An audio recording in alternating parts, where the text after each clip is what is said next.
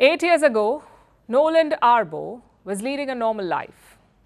But soon that changed. He met with a diving accident. His body was paralyzed. He could not move any body part below the shoulder.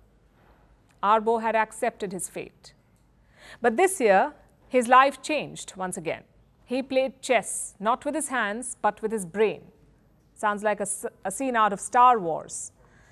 But it was just plain old science. Arbaugh was the first human to trial Neuralink's brain chip.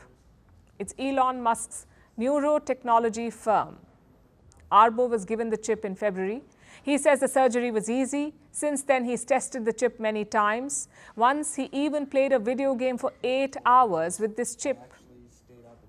But now the technology has hit a glitch. Within a month, the implant started detaching. Its threads began to retract, and that impacted the functionality. Now, no one knows why this happened. Neuralink did not explain why, but they did put out a blog post. They said while the device did detach, scientists have since refined the implant. Basically, they're saying all is well. But is it really? Let's look at the company first. Neuralink was co-founded by Elon Musk in 2016. The goal was quite simple: build communication between the human brain and computers.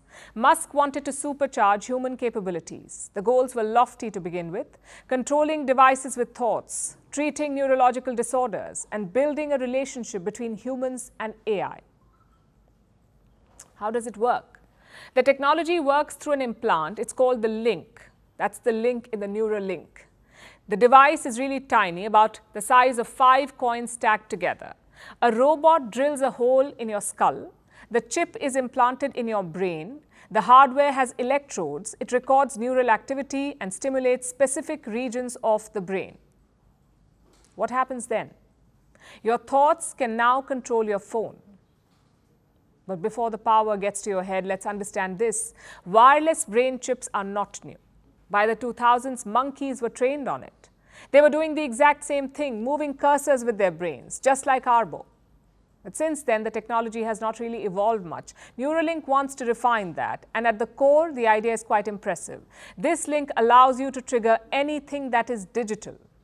It can be life-changing. You can search the internet with your brain or order food just with your thoughts. Imagine the power your thoughts would have. But as they say, with great power comes great responsibility, and we are not sure it's a word that Elon Musk understands. He wants to create a hype around Neuralink to make it seem like groundbreaking. And to be fair, the technology is incredulous, but it has its own set of problems. The first is viability. Neuralink says the chip is easy to install, it's a minor surgery, but it's not clear how this works in the long term. Until now, it's only been tested on animals. Human trials have just begun, and they've hit a hurdle in a month. Secondly, experts fear it could damage blood vessels, and that's a big challenge. Also, Musk's goal sounds less like greater good and more like dark science fiction. He says in the future, Neuralink will be able to store and replay memories, almost like the Pensy from Harry Potter. But the brain is not a hard drive. Our memories are not videos. Neural signals are emitted during the act of remembering, but those are not the memories themselves. You can't upload your consciousness. Elon Musk makes it sound easy, but neuroscientists are on the fence about this. Also, would you be okay with a big tech CEO listening to your deepest, darkest thoughts? Sounds like the start of every sci-fi horror movie. And Neuralink, by the way, is not the only player in this arena. For a change, Elon Musk is behind the curve. Other startups have made more progress and less noise, like Synchron, a company backed by Jeff Bezos and Bill Gates.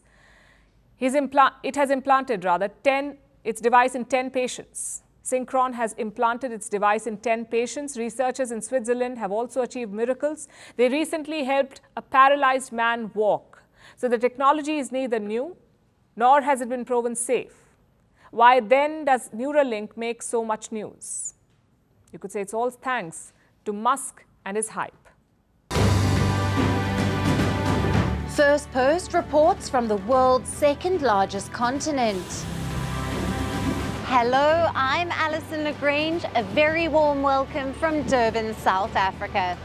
We get you the news and the newsmakers from Africa. South Africa goes to the polls on the 29th of May. I will track the election and bring you ground reports. Is it the end of the road for the African National Congress? And will former President Jacob Zuma stage a dramatic comeback? From elections to climate change to innovations and opportunities. As the world's attention shifts, we report from Africa, the heart of the global south. Join me every weekday live on Firstpost.